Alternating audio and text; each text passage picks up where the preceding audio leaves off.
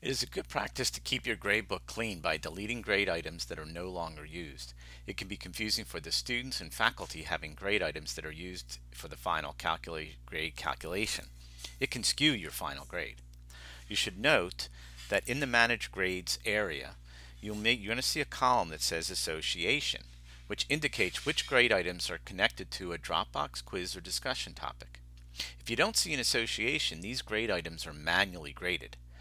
The grade items that are associated with the Dropbox quiz and discussion forum cannot be deleted until you have disassociated the specific Dropbox quiz or discussion topic. There are two methods to accomplish this disassociating of the Dropbox quiz or discussion topic. One is either by deleting the particular item, or the other one is by unlinking it to the gradebook, keeping the content item or the in the course, but getting rid of the association. This particular tutorial is going to show you how to unlink Dropbox's quizzes and discussion forums. To unlink a Dropbox, click on the Submission Review tab, click Dropboxes.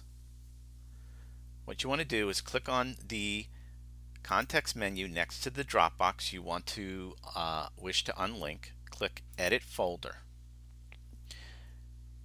You're going to find an item that says Grade Item, and in that drop-down list you're going to choose that drop-down list and choose None, and then click Save and Close. To unlink a quiz, you go to Submission Reviews, click Quizzes.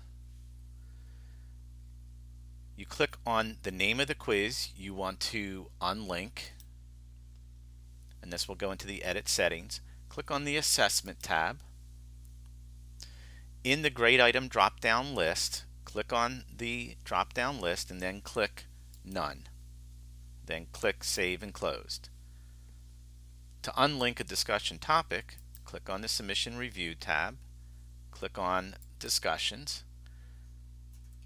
click on the discussion topic next to the topic you wish to unlink, click Edit Topic, click the Assessment tab, then in the grade item drop-down list, click on that and click Choose a Grade Item.